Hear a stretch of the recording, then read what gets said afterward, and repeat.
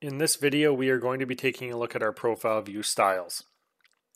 So if we remember, that is the green and gray graph grid that is behind our actual profiles. So again, through Toolspace, we can go through the Settings tab under Profile View Styles, and this is where we can set up if it's vertically exaggerated or not. So I've got a few set up that are for normal ground, so it displays what's out there now, 2 times vertically exaggerated, 5 times, and 10 times vertically exaggerated. We'll just take a look at the one I have here on the screen. Another way we can access this is if you select your profile view, right-click, edit profile view style. If you remember, anything Civil 3D, or most things Civil 3D, you can select them, right-click, edit their properties or edit their style right from that window. Or come into the Settings tab and look through here. So under my profile view style, my 10 times vertical, we have a information tab. We have the name, we have a description, again, who created it by, when it was created. Let's take a look under the graph tab.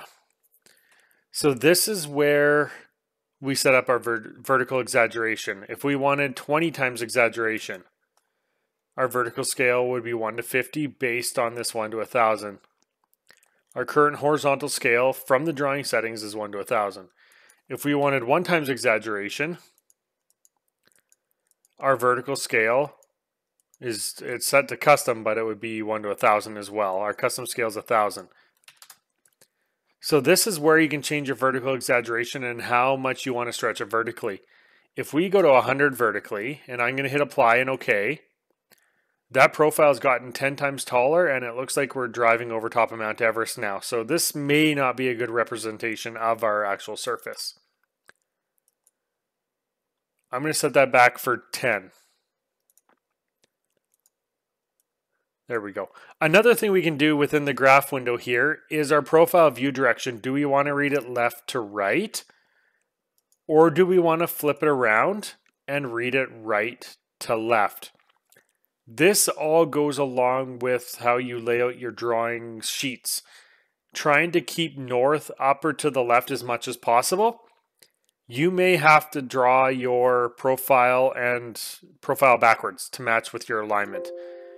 And with the way this drawing works, because my road actually goes to the left and curves up around to the north, in order to keep north up or to the left on our pages, I actually have to reverse this profile. So we have to display the profile backwards.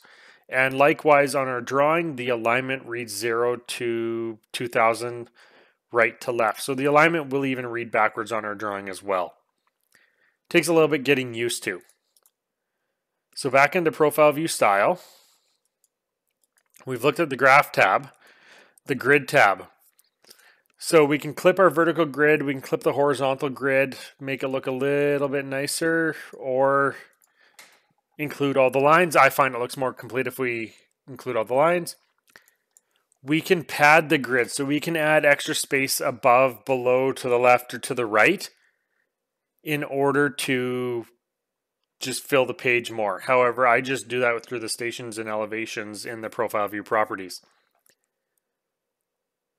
Our title annotation tab.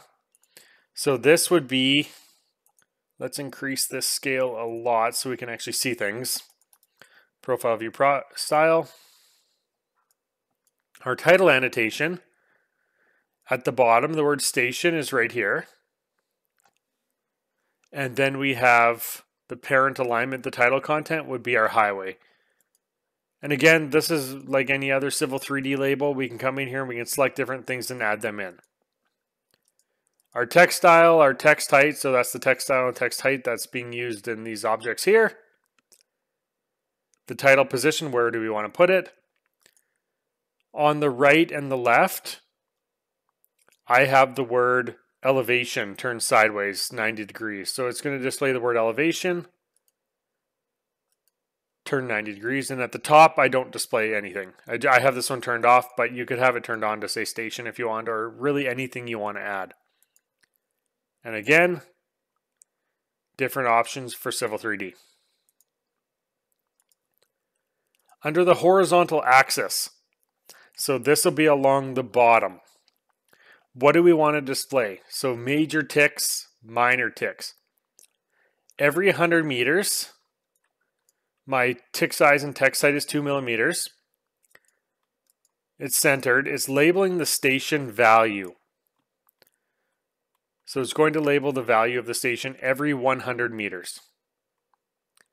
So if I hit OK and zoom in, so we can see it a little bit more, 40, 900, 5,000, 5,100, 5,200. In fact, this might be overkill for this length of alignment. Oh, sorry, wrong button. We could even go 1,000. And if we change this to 1,000 and hit apply, we've lost a little bit of our detail. So as we change these, you can see things down here changing.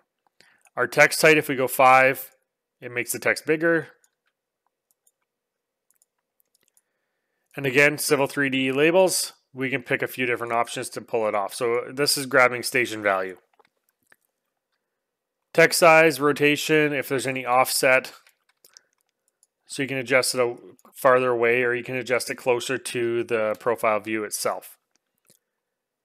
And on the right hand side, just the ticks. I've got the stations turned off in the display tab. So it's not going to display the stations, it's going to display the ticks. And any horizontal geometry tick details if we have any.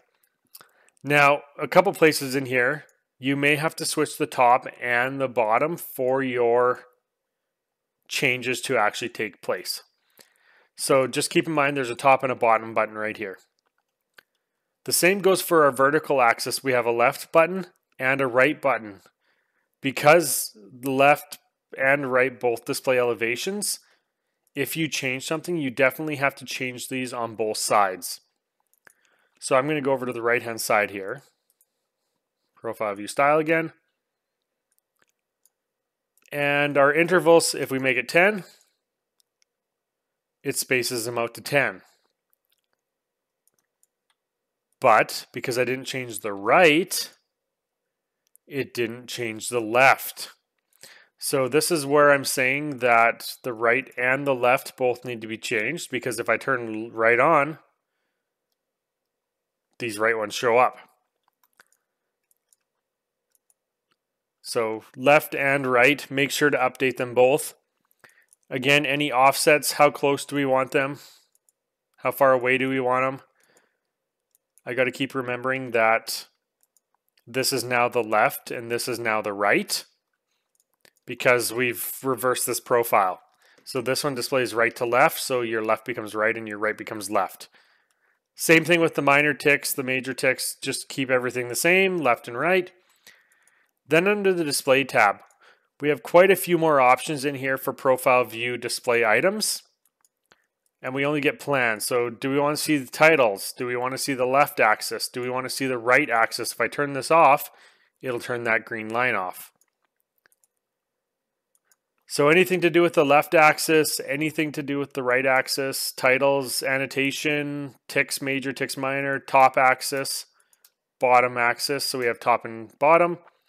Grid horizontal major, grid horizontal minor. If I want to turn that minor grid on, it becomes very messy. Same with vertical.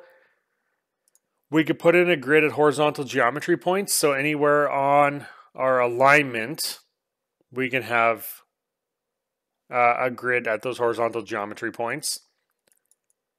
Top axis annotation, top axis ticks, geometry points, grid at sample line stations. So if we go to run a set of sample lines, it'll put a grid at those sample lines. And if we want to display profile hatch or not. Oops. So under the summary tab, again, it's just a recap of everything that's to the left of us. Just a lot more options here because profiles are very detailed. So this is just a repeat of what's in here. So that was a quick video on profile view styles and how to edit them and modify them.